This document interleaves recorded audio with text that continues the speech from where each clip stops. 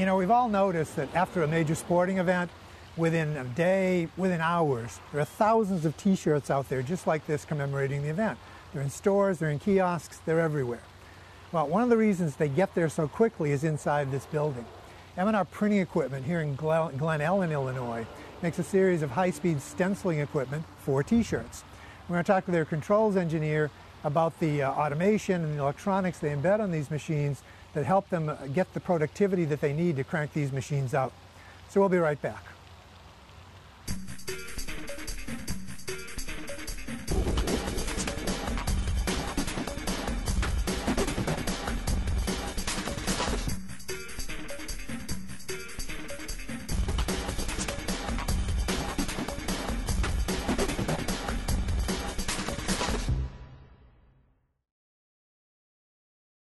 All right, we're here with Bo Beal. He's responsible for the electronics and controls on these stencil printing machines. Bo, thanks very much for giving us some time today. Now, this is a multicolor stencil printing machine. Tell us a little bit about the mechanics of this. I know you've been making these machines for almost 20 years now. I think we'll be able to talk a little bit about how they've evolved, but tell me a little bit about the mechanics, multiple stations, how does it operate? So this machine is a textile press. It's used for printing on T-shirts. It's called Challenger. Actually, this particular one is a Z-Series 16 colors, but means that you can print up to 16 colors at the same time on the press. What it does, basically, as you see, we can load the T-shirt on the pallet. Once the T-shirt is loaded, we can index the pallet from station to station. And on every station, you can put the screen with different color. And once the table indexes from station to station, different colors are being placed on the T-shirt. And once the machine makes like a full revolution, printed T-shirt comes to the unload station. And this is where you unload the T-shirt and place it on a dryer just to provide the final curing. Okay. The means by which we're moving the stenciling system in this particular module, you were telling me that that's evolved quite a bit over the years. You've got, well, tell us a little bit about how the motion here is conducted. So the printing station basically as a drive system for the printing head was first designed with a pneumatic cylinder. And as the pricing for the linear motion for flat and for print.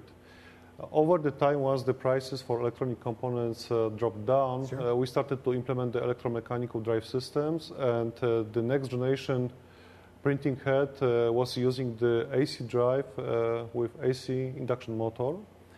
And what we see today on this particular machine is generation 3, where basically AC drive provides the position close-up control for AC induction motor. We are working right now in our R&D department on the next generation, which will be probably the fourth one.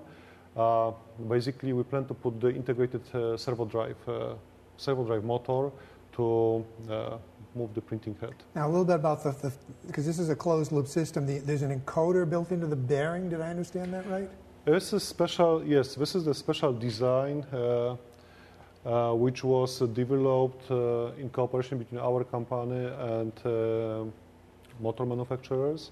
What we did here, basically, we decided to implement the SKF sensor bearing inside the motor. The nice solution of this design is such that SKF sensor bearing is a very robust product because first it was developed and used in automation in car industry for ABS systems in the cars, and it's a very simple 4-wire feedback with a low resolution, but enough high to provide the required accuracy by the printing head. So induction motor in the back instead of rear bearing has SKF sensor bearing. It's like a bearing with a magnetic ring which provides 32 pulses per revolution, and this is used as a feedback to control the position of the printing head. Okay, now to get the position information there, let's talk a little bit about your HMI. What are we using here to get your information? Well, is this a recipe system? Yes, it is. When you look at our HMI, basically for every printing station we can store 4 parameters. It's a position, front position, rear position, flat speed, and print speed. And the recipe allows us to store all 4 parameters for every station on one screen, in one file. So when we want to change something, any kind of speed or position on any printing station, basically you can do it from the master HMI by changing the data and sending it to the station, or you can do it also on from the local HMI, where basically you can do it as well by changing the value of the register and transferring it to the motion controller. So we can get a picture of this later perhaps, but this could also be used, for example, for fine-tuning after you've downloaded the recipe in case there's variations that weren't anticipated? The local HMI can provide almost the same functionality like master HMI. Okay. It can provide the alarming, it can send the parameters file, it can send the job recipe for the printing station. So what we are trying to do is to bring more intelligence, which so far was basically restricted only to the master node. We try to basically bring that intelligence to the local node as well. Okay. Now this is all tied together.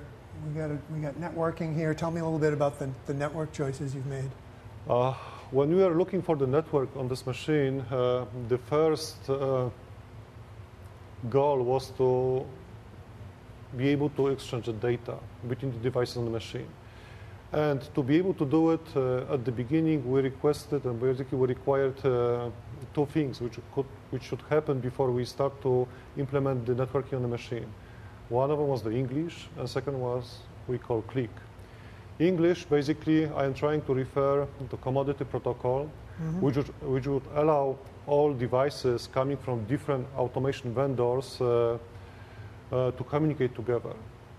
And at the beginning, when we are looking at networks like Profibus, CC-Link, DeviceNet, we couldn't get the variety of the devices supporting such protocols, not to mention the cost of communication using those networks. So when we are looking for the networking for this machine, we are looking for something what would be cost effective, what would be simple to wire, and simple to program as well. That's why on this particular machine we decided to use Modbus. The reason is such that there is no royalty pay prices, right, for the networking. We also were looking for the simplicity of the wiring, and what we did on this particular machine, which implemented the RS-485 using the RJ45 hardware. And basically this allowed us to achieve 2 major goals, which was the English, in this particular case is Modbus, and also click, which was basically the wiring of the RS-485 network using the RJ45 cables. Okay. And you talked about networking being a critical important. Is that the next 5-year horizon for the company? Is that's the performance features that are more likely to be in the next generation machine? Yes, it is, because we are talking not only about the networking on the machine itself, where basically we exchange the data between the master station and local stations for the job recipe, but we are also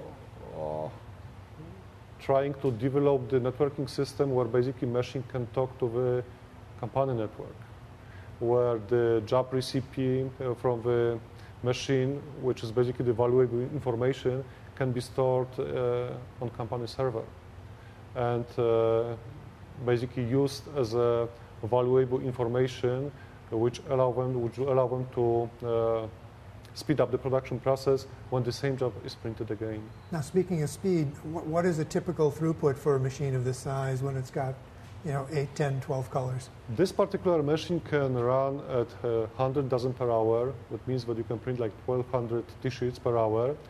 But once on the printing show, we tried to take a challenge and try to beat the world record. And the press we were running printed like 1,802 T-shirts. That's a lot of in an hour. T-shirts. Yes. A lot of T-shirts.